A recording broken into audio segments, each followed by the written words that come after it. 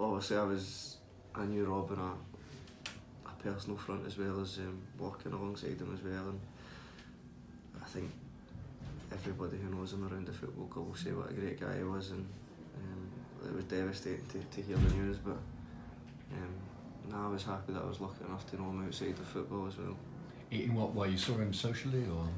Well, I think the kind of Scottish connection, obviously I moved down here 4 years ago. I was only 20 years old, and I think Rob would have came in maybe 6 months or so before me, so with that Scottish connection we'd go for dinner and we'd a few times see each other outside of football.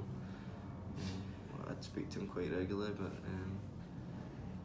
yeah, no, it was tough to kind of take the last couple of weeks.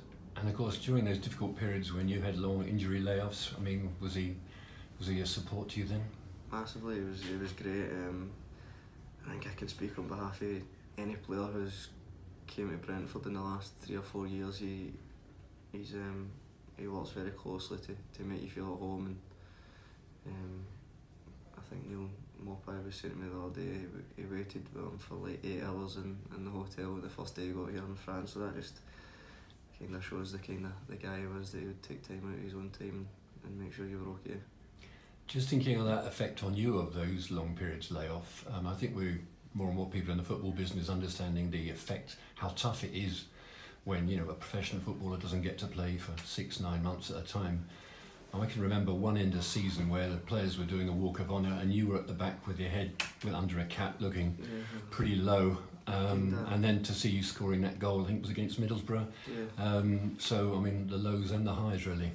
Yeah, well, obviously the incidents like that when there's kind of walking on around the pitch, you kind of feel like you're not involved, which is how you feel when you're injured anyway. But yeah, obviously the game against Middlesbrough last year was my first sort of start of that season.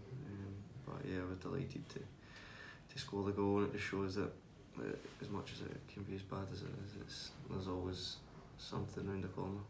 And how are you feeling about your position in the squad now? It's been up and down. I think I was confident at the start of the season. I was playing quite regularly, but the last maybe a month or so I haven't quite played away from home, which has been frustrating in itself. But we've got a big enough squad to change it around when it's not quite working. But I just hopefully I'm in contention for the weekend, so hopefully I can put my name back on the starting sheet.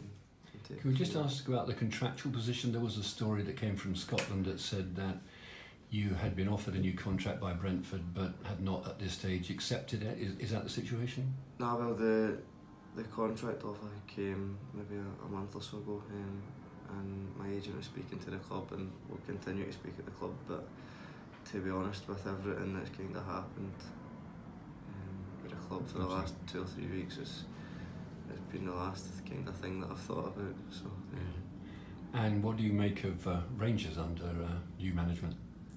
Yeah, well, it seems to be going okay. I think they're definitely playing a nicer style of football, and just need to kind of pick up the results a little bit. And one that you might one day feel like going back to? Like I said, like for the day that I left, I could always see myself playing for them again, but just when that time is, I don't think I'll know at this moment. I think I'm just focused on Brentford as it is just now, and trying to play as much football as I can. So the fact that you are still continuing the contract negotiations, though they've obviously gone quiet for obvious reasons, does that mean you would actually like to stay at Brentford? Yeah, most definitely. I think for me, as I say, the history that I've had the last 4 years here, the main thing for me is just that I play, and I play as much football as I can, so as long as I'm doing that, then I'm sure we can speak about contracts and everything else. Thanks very much. Thank you.